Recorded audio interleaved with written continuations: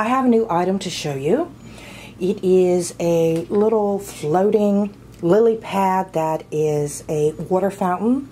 It is solar powered. These are the solar panels right here. It comes with 5 different nozzles depending on what is good for you, and that's kind of nice. Here's a close-up. You can see here's the back side. This is where the fountain part is.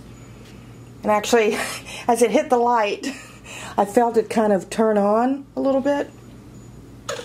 Yeah, see that? It does need some pretty direct sunlight for it to perform well, so I'm going to go ahead and try it out right now.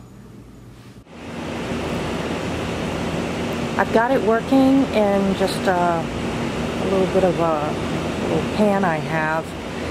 It does have to be in direct sunlight for it to be able to operate. If it's in the shade, it's not going to spray. What I like about it is that it doesn't require any power, no batteries. I like how it's very easy to move. If I want to take it over here and move it over to this garden, I can do that.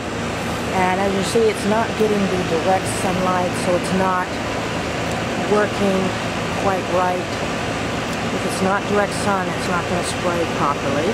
Although that's not bad. Let's take it back over here and put it back into the direct sunlight. It has 5 different nozzles. I like that. I also like that it was really, really cheap. Because generally, sometimes water fountains for your pond and stuff can be a little expensive, but this is great.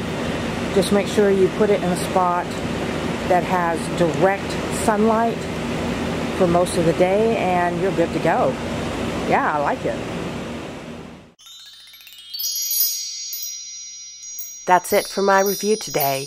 Thanks for watching. Bye.